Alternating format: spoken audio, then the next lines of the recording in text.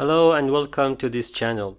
Today we are going to talk about part 2 of the Firebase Analytics in Flutter. We are talking about user properties and audiences. Firebase Analytics allows you to define user properties to describe the attributes of your users. These can be anything from user preferences to recent activities within your app. By defining user properties, you can segment your user base according to the specific attributes you set. This can be incredibly helpful when analyzing your app's performance among different user groups. For example, you can set a user property to indicate a user's favorite genre in a music app, and then analyze listening behavior among users who prefer different genres. In the last video of this series, we talked about logging events. Based on the definition of user properties, it seems that they are both the same thing. In Firebase Analytics, logging events and setting user properties serve different but complementary purposes.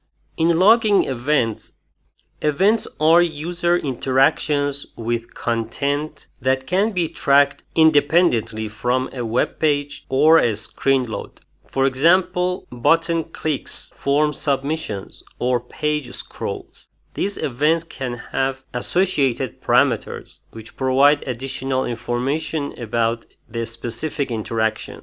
For example, in a music streaming app, you might log an event when a user plays a song. The associated parameters could include the song title, artist, and genre. Events are mainly used to understand user behavior and interactions within the app. They can help answer questions like what actions are users taking in the app, or what features are being used the most. This event logging was discussed in the previous video, and setting user properties, on the other hand, describe attributes of the user, and they persist across all events logged by a given user. They are set once and then associated with every event logged thereafter. For example, you might set a user properties for a user subscription status, like free or premium. This user property can then be associated with all events logged by that user, allowing you to segment events based on the user subscription status. User properties help answer questions like who are my users? Or what characteristics do my users have? Some of the key differences between events and user properties. Events are used to track actions, while user properties are used to store information. Events are limited to a maximum of 256 characters, while user properties can be up to 100,000 characters long. You can set up to 25 different user properties per project. Note that user property names are case sensitive. You can create events and user properties and log them interchangeably, but the way they are processed inside the Firebase requires you to differentiate between logging events and user properties. Firebase Analytics supports several types of user properties. For example, predefined user properties include age, gender, interest, and device model, among others. These properties are automatically collected and processed by Firebase. Firebase also allows you to create custom user properties. These are properties that you define yourself based on the unique needs of your app. For example, if you have a music app, you might create a custom user property for favorite genre or listening frequency.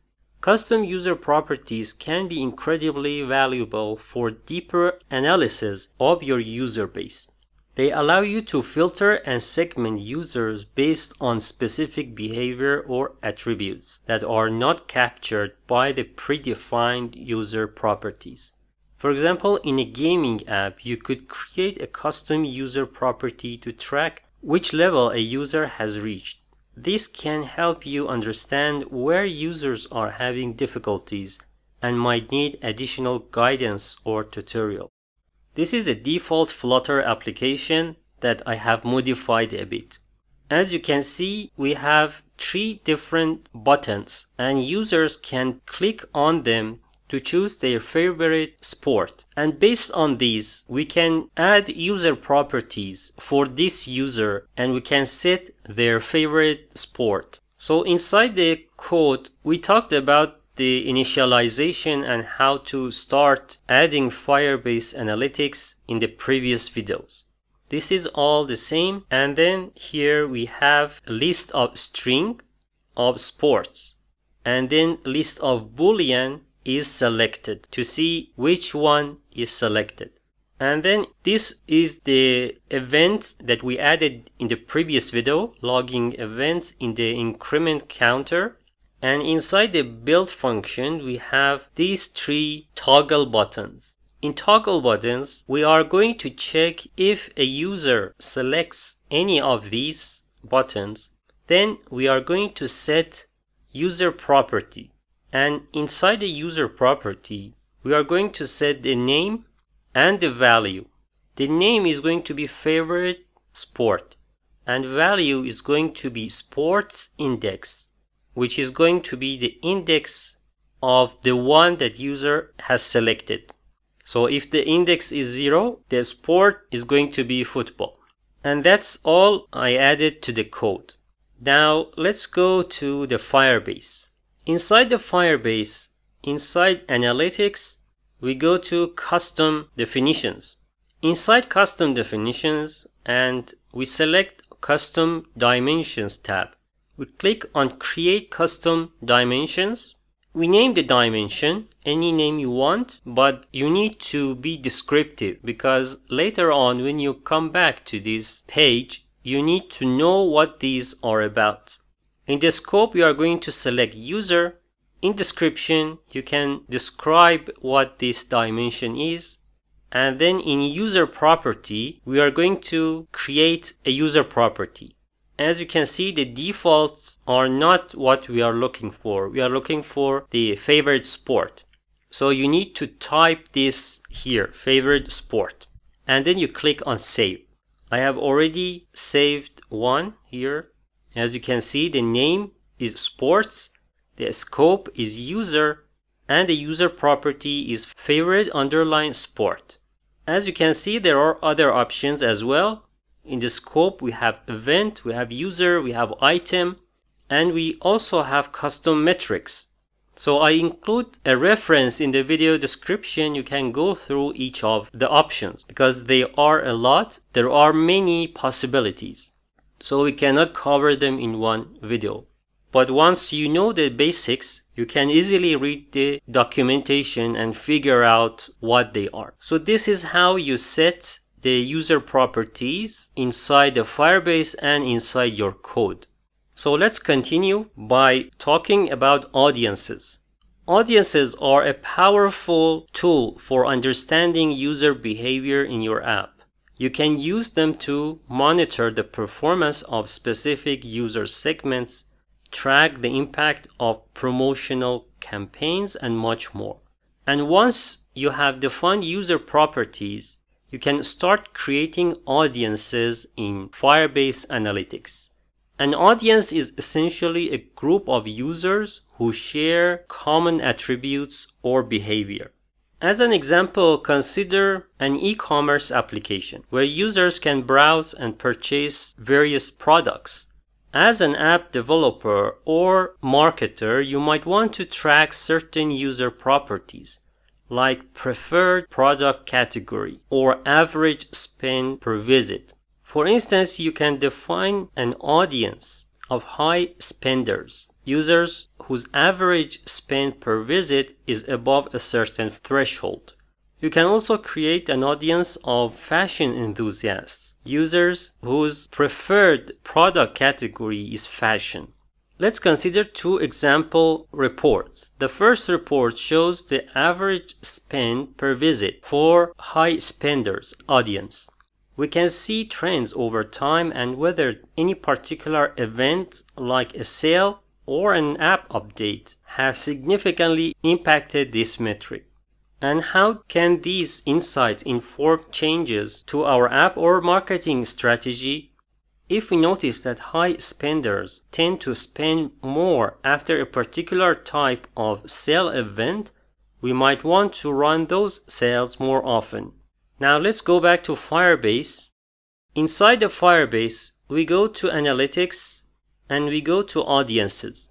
In the Audiences, you may see two groups by default, all users and purchasers. These are created by default. So we need to create new audience. Inside the new audience, you can see there are two groups. One start from scratch and one use a reference. Firebase has created some groups for you, which are really interesting. In general, you can see recently active users. You can use this as a reference and create an audience. You can see non-purchasers, purchasers, 7-day inactive users. You can use this group and create an audience to see which users have not been active in the past 7 days. And for example, you can send them notifications or give them a voucher to encourage them to come back to your app and use your app. We also have 7 days inactive purchasers. Another category is templates. You have the option of demographics, technology, and acquisition. In predictive, which is really interesting, you have the option to have likely 7-day purchasers, predicted 28-day top spenders. So this is where Firebase is going to predict the behavior of users for you based on these default groups. But for us, for now, we are going to create a custom audience. We click on this, and here we include users when you need to create new condition. In the new condition, you can choose an event, you can choose a dimension. Remember that we created the dimension for favorite sport. So we go to custom and we select sports. When the sport, so we are going to focus on sports. Now we need to add a condition. You can add a condition based on many criteria. For example, begins with, ends with, contains, and so on. So we choose contains and we select football, for example, and we click apply. You can add another condition, or you can add and condition, and so on. You can add group to exclude the users who are not supposed to be in this group. So it can be very simple audience, or it can be very complex audience based on multiple criteria. This all depends on your app and your requirement and the question you want to answer. You can also have the option to choose membership duration, for how long users are part of this behavior. And then you click on save.